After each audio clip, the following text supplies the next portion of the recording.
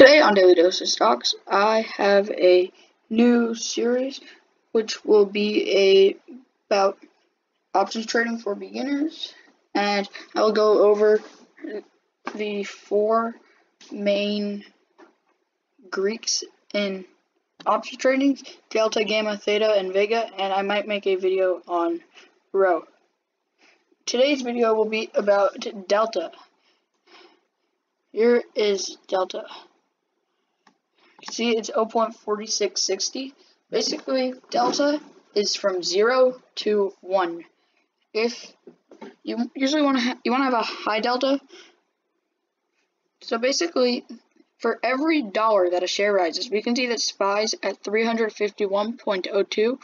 For every dollar it rises, your option will go up 46 cents. And since you buy options in 100 at a time, 100 shares of options, that it's the equivalent of $46.60. And it can change. So the further away you get from the actual price, the strike price is break even similar, but the delta changes. Here, let's see if I have it ready. See, the delta is 0.99993, which is extremely high, which it would cost you $17,500, and it's a very risky gamble, expiring November 11th, and it would net you $99.93, I think, every dollar that the SPY rises. But you'd also lose thousands of dollars if SPY were to drop. And next thing I will be talking about is how you can use Delta to your advantage while stock trading. Here's one that you can see. So NIO, which is Chinese electric vehicle makers, which has been rising, went from like $2 to over 40.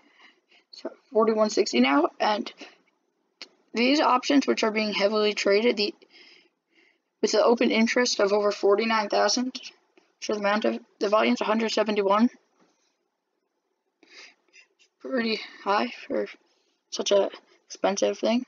But I will show you how to use this to your advantage. Basically, since the delta is 0.9953, so $99.53.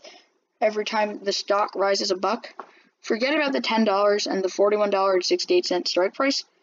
Think about $31.68 per each share. So that would be $3,168 for 100 shares, which basically saves you about $1,000 for instead of buying 100 shares a year.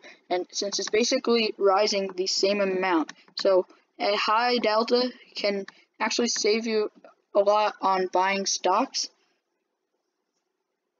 because this is basically saving you 25% from the original price.